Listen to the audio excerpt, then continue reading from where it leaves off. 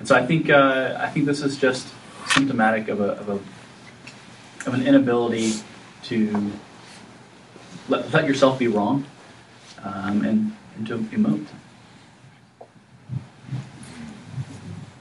I think related. I think we're confused at times between ideas and people.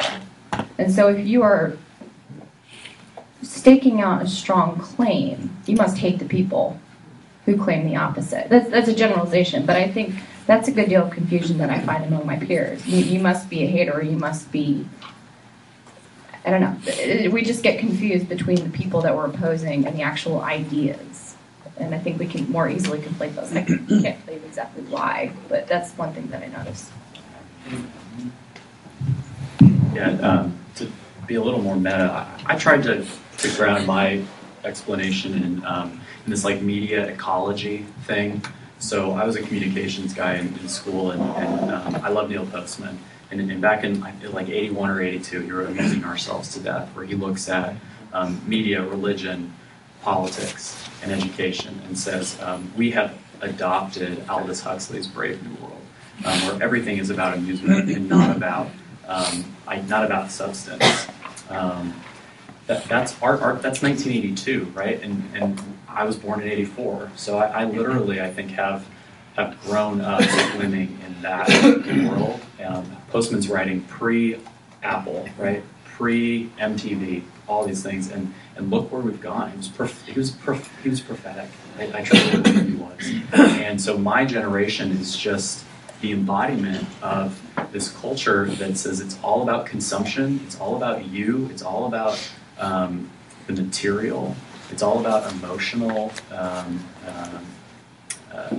experiences and gratification, exactly. And so what Andrew said and what Jessica said is exactly right. It's just light. It's just light fare. It's just emotion, because of everything that we're swimming in. And if we don't, and we could talk about Mark Knoll, we could talk about evangelical intellectual history and everything that has gone wrong in that realm. I think we're recapturing some of those things, but we've got to build back up a lot of the framework that includes the hard work of ideas and an intellectual life.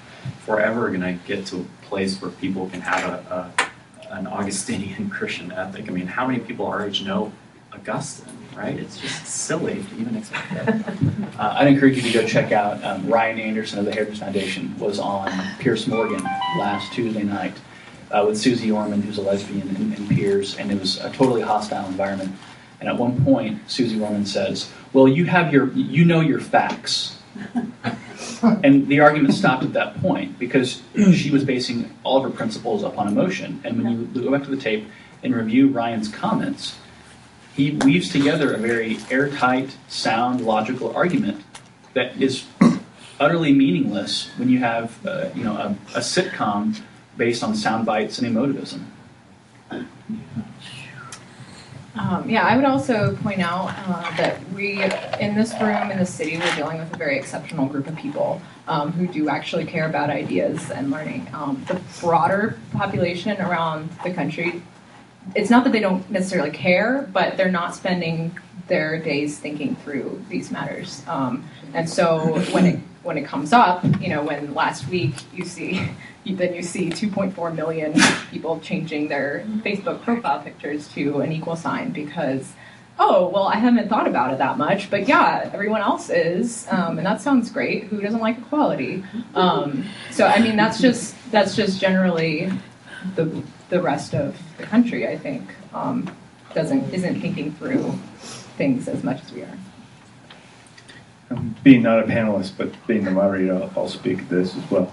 I think that a disconnect is really obvious in some of the discourse last week, where you had one friend who said that you can't impose your morality on me, but in the very next sentence said we are given the ability to pursue life, liberty, and happiness. So at one point they're denying there's any natural law at all. In the very next sentence, they're appealing to natural law as a position of equality, which is, I find absurd. So that's my end. Another question. Yes. Nat Nasworth of the Christian Post. Eric, you mentioned Mark Knoll, and he talked about the scandal of the evangelical mind is that there is no evangelical mind. And so I wonder how that fits with orthodoxy versus orthodoxy, because it seems to me that evangelicals, at least in part, provided the foundation for the orthodoxy. You know, we influence culture in a bad way with our own anti-intellectualism, and so how does that fit into your whole distinction between the two? Did you get that? Okay, sorry. Yeah. Sorry, I don't know. Yeah. I went to a church that will remain nameless here in D.C. for 3 years, and it was orthodoxy. One day, a pastor got up in front of everyone and he said, I think this was during the benediction, I just want to say I think it's wonderful that here in this community of believers, we have people whose full-time job is to be pro-life activists and people whose full-time job is to be pro-choice activists. I thought, no, that's not wonderful. That's not something it's not good that someone who does that full-time feels completely welcome in this community, no holds barred. They should feel pressured. They should feel uncomfortable, because this church should be teaching that what you're doing with your days is the antithesis of the God that you're worshiping right now. But we don't do that because we don't want to turn people away. We don't want to take a stand. We don't want people to feel like their faith is going to be the starting point and then it's going to actually change the way that they live, right? Instead, we have pastors who wear true religion brand jeans. How ironic is that, right? While talking about climbing Machu Picchu, it's just entertainment. It's amusing ourselves to death. It's not teaching the Word of God. It's not establishing a sound ethic. And I think that we have to blame our seminaries for that, to the extent that our pastors have even gone to seminary, right?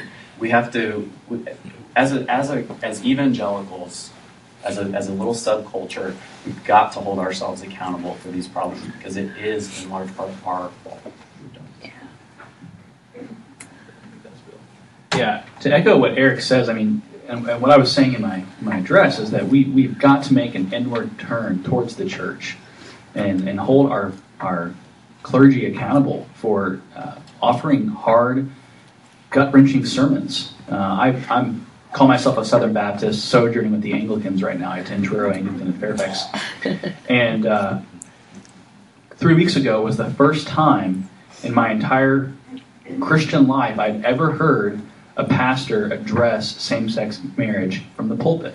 And I come from a Southern Baptist background, which we all know where the Southern Baptists are on this. This is, any spokesman for the SBC is very clear. But I attended a very prominent evangelical seminary that was solid on the issue. But even in the churches of the city where my seminary was, never heard sermons dedicated to confronting difficult moral issues. And so we need to recover this idea that the church is a moral community, and our ministers need to recover their God-given authority to be agents of moral formation. Yeah. That's true. One more question.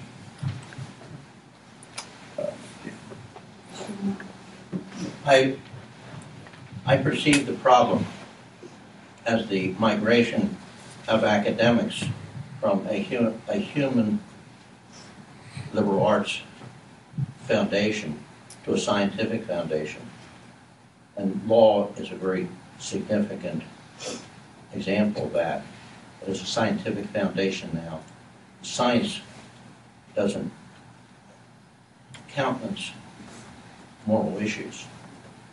And so if all of our academics in the universities and everywhere else in the seminaries are based on a scientific foundation of making proofs, I don't see how we can move beyond any of these problems. And I'm wondering whether any of the folks have a comment on that. Let me try and summarize that. So what you're saying is that there's this, you recognize a difference between what perhaps was a liberal arts way of looking at the world into a scientific way of looking at the world, and now most of our universities and perhaps even seminaries are looking at the world through the framework of scientism or scientific proofs, how does that impact then this issue of young evangelicals in communicating the culture? Blackstone began his commentaries with a theological dissertation. Legal positivism would have no interest in that, and they are the kinds of jurisprudence which dominate the legal system now, not ones that are based in morality. Yeah, I wrote an article a while back called "We're All Materialists Now," and I would actually bring the scientism argument back further to a materialistic worldview. And I think the materialistic worldview is not commensurate with moral discussions of metaphysics and ethics. And I was actually in a room with a prominent author, and he said off the record, he's like, I think America is fundamentally an unserious nation now. Mm-hmm. And it actually kind of broke my heart when he said that, because it was kind of like he thinks America is beyond the pale of recovery. And I don't hold that position. As I said, I'm the most optimistic person I know. But there is a sense in which we are lacking a moral vocabulary that allows us to have deeper discussions in this country. And it's plaguing us. The issues that should be the forefront are the very issues that we're incapable. It's not that we just won't address them. I think that our climate, the moral ecology that we've created, actually makes us incapable of having those conversations. And so this comes back to, in your typical evangelical conversation. Actually, our wives, we're very close friends, and our wives one Friday night were like, "Would you guys just stop talking about the stuff you talk about?" and we're not trying to talk bad about our wives, but I think that's I'm not. Yeah, he's not. But that's somewhat that's epidemic of evangelical social thought at large. This kind of like, can we just stop asking the tough questions? And so again, not to speak ill of either of our wives, we never do such a thing. But this comes back to, again, and I keep saying it, we've got to understand the moral authority of the church and call Christians and call our clergy to reclaim that recovery.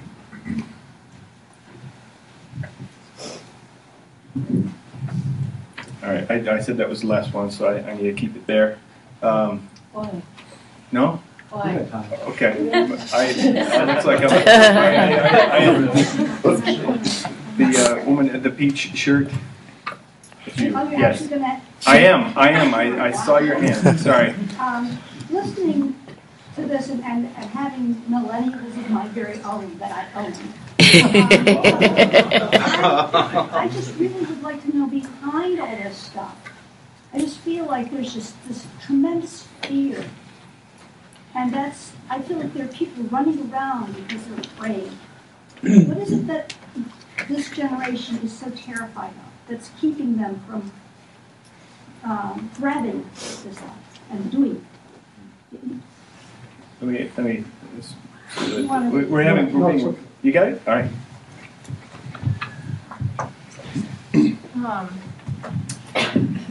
Yeah, I see a lot of this as kind of, I think it goes back to the need for affirmation, and we've grown up being told that we can do anything, we can do anything we want. So our lives are about our self-actualization, and they're all about ourselves. And this is another way I think that even marriage has been redefined as self-fulfillment. You do it for yourself. You wait till you're absolutely right. Till you're completely sure. And so when somebody tells you that what they think you're doing is wrong, or they don't agree with your choices, then that is an assault on your very self, who you are, because by making the choices you're making, you are fulfilling who you truly are.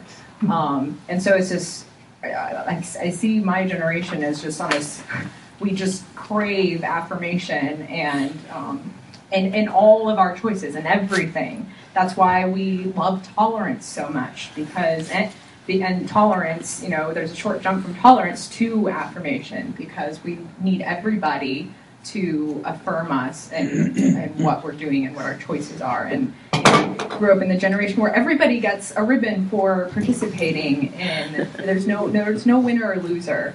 It's all about if you make the effort and you participate.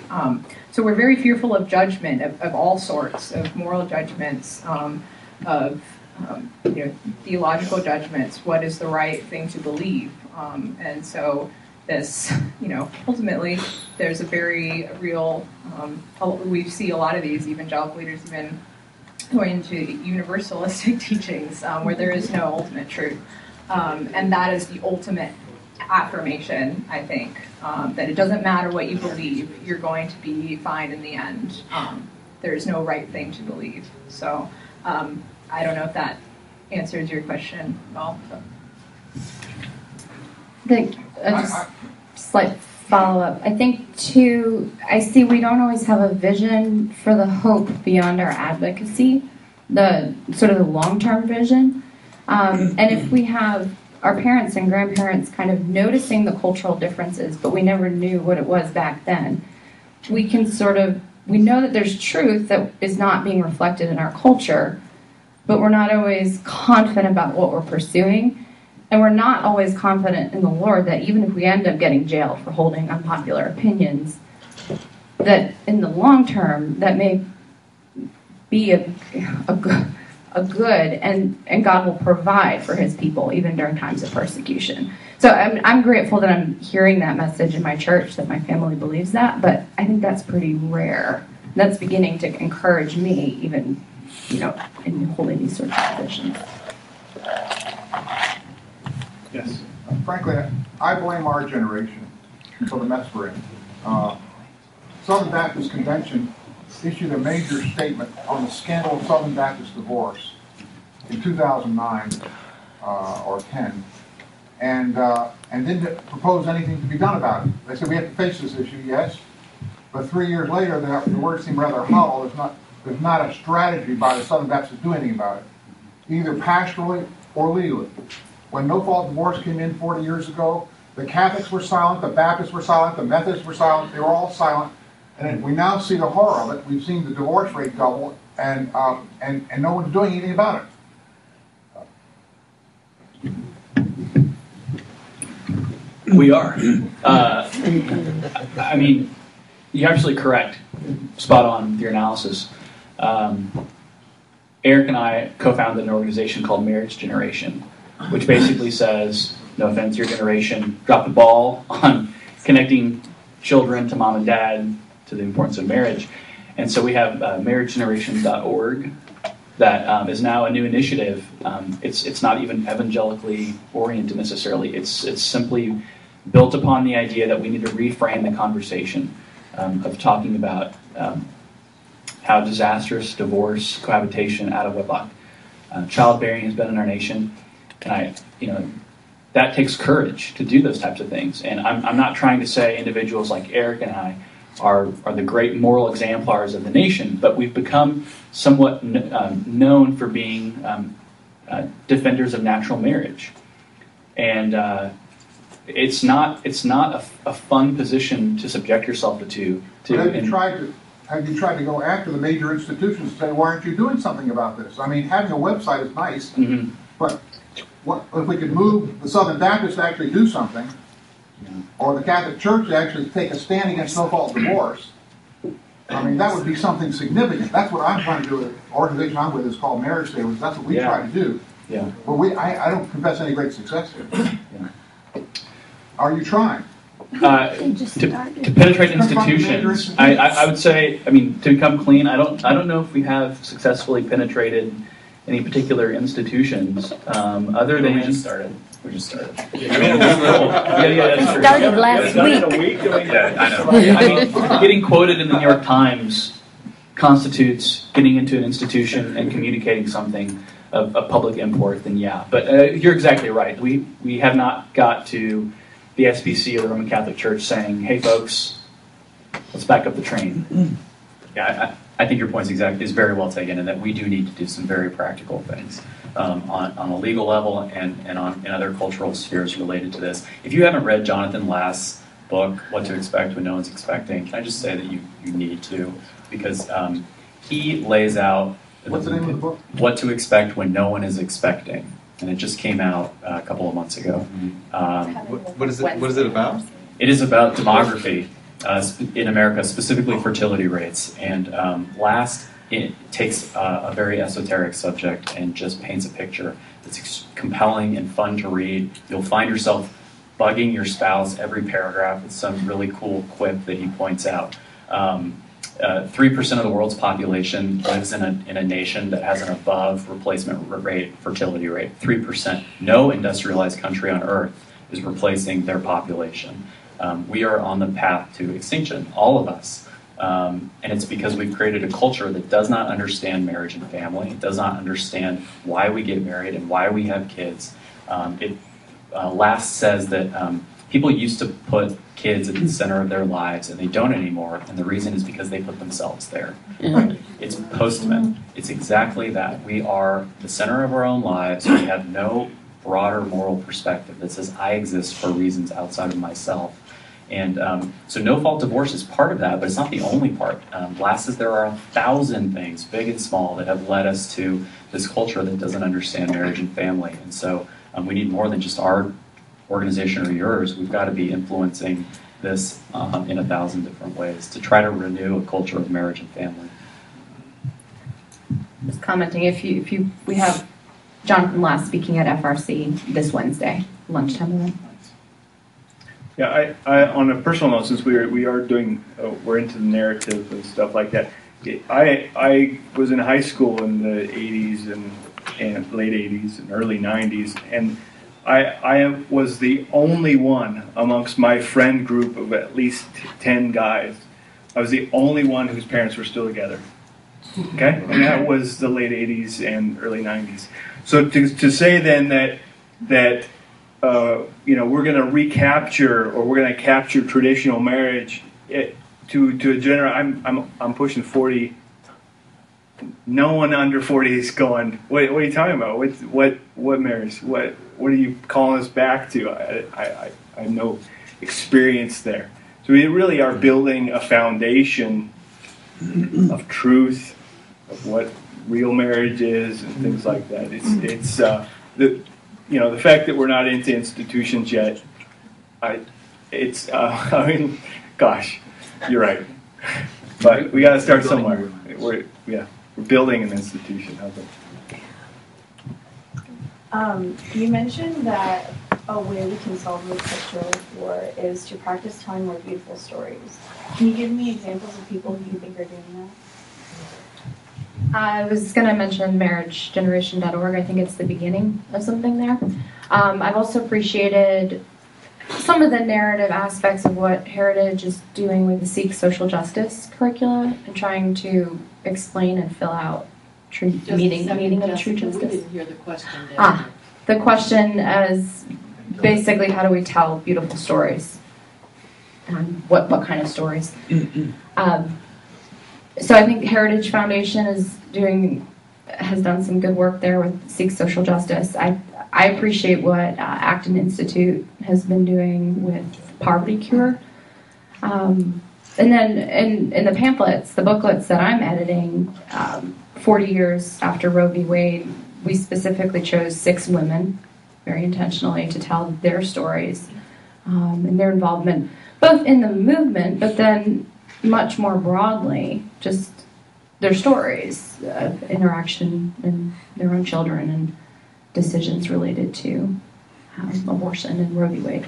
So, difficult, not always beautiful stories, but trying to put those two next to each other.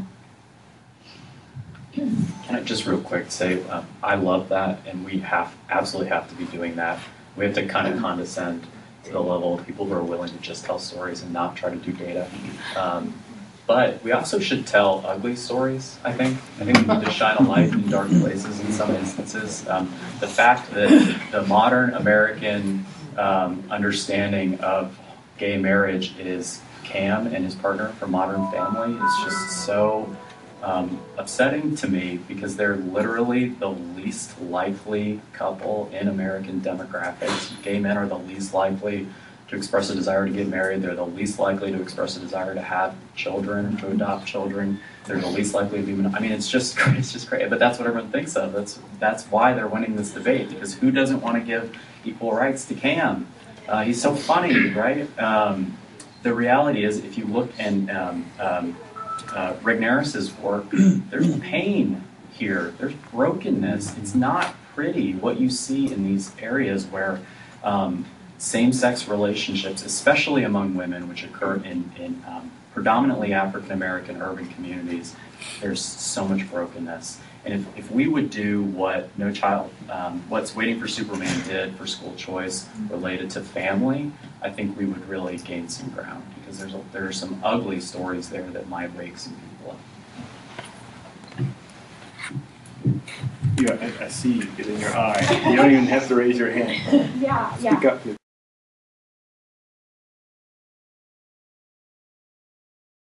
Where there's an effort to not break down into peer groups over much.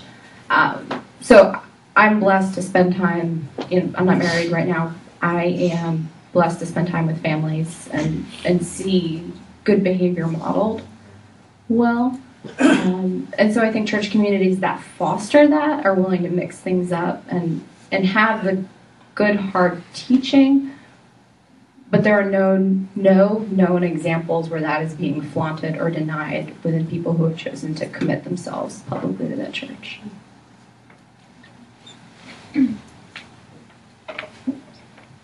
Yeah, I think that Jessica touched on a good point there. I think that where that happens, where that cultivation happens, really is in,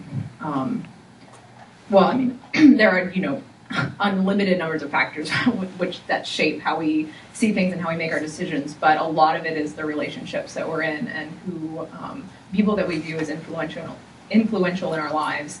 And so I think that that the age segregation is a real problem within the church. And it happens especially a lot within a city within cities like DC and New York, where churches are all young people. And so if you can't see the example of people that you admire and respect further along in life, and see the decisions that they made to get there, see the mistakes that they made and how they would have done things differently, when you don't have that, it's difficult to see how what you believe can actually translate into how you live your life when everyone else around you is also not living according to what they say they believe. So I think calling the older generation to be mentors, to disciple younger believers is really, really important, and to not be afraid to speak the truth. Also among our peers, to not be afraid to say, if something is wrong, in love, to say that is not a right way to live, and to not forsake fellowship together and studying the Bible and praying together is really critical in how we actually live our lives. So. Just two thoughts. First, real quick, I would say tell them to get married. Really, it's natural for people our age to want to have sex. That's what we're supposed to be doing. So just tell them to get married, and they can have as much as they want. It's great. The second thing I would say is in college student affairs, we deal a lot with student alcohol use. That's a major issue. And there's some research that's been done on the difference between students' actual use of alcohol and their perception of the uses of alcohol on campus. And what you find is that when students self-report about their use of alcohol, the rates are pretty low. But when you ask them to report their perceptions of their peers' use of alcohol, they all believe all of their friends are drinking a lot more than they actually are. The Washington Post yesterday had a story about sex on campus and how unfulfilling and boring it's become in this hookup culture. And one of the pieces of that story was this idea that they feel like it's kind of what everyone is doing. We've heard this for forever, right? If you feel like your friends are doing something, it's peer pressure. It's pretty basic. So I think maybe just an information campaign where we go out and we say in some quippy way, it's storytelling, like, you're not alone. Like, here's what you may think is the norm. Here's the actual norm. It turns out nobody wants to be doing this. Nobody's happy doing this. If we would all just kind of like take off our hoods and look around and go, oh, we're actually all on the same page, and we all think we're not, that we might gain some ground there. And that can look like, in an age of social media, infographics and pictures that you can share, and traditional advertising in magazines and that kind of thing. I think a whole campaign could be done just on that one issue. It turns out that people actually deep down inside do have a sense of the significance of sexuality. They just feel like no one else does. So we should remind everyone that we all do.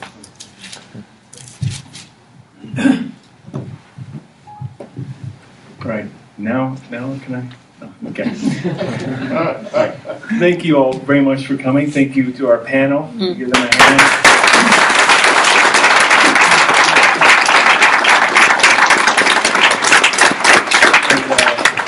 We're all on Twitter and stuff like that. So, and I think we were live tweeting this or something for sure. Okay. Yeah. Okay. And yeah. As you can see, the challenges are before us, but there's hope, because there are 4 people who should give you a lot of hope right now. Okay, and they are looking, of course, to the one who gives the most hope, that is Jesus Christ. So thank you all very much for coming, and have a great day.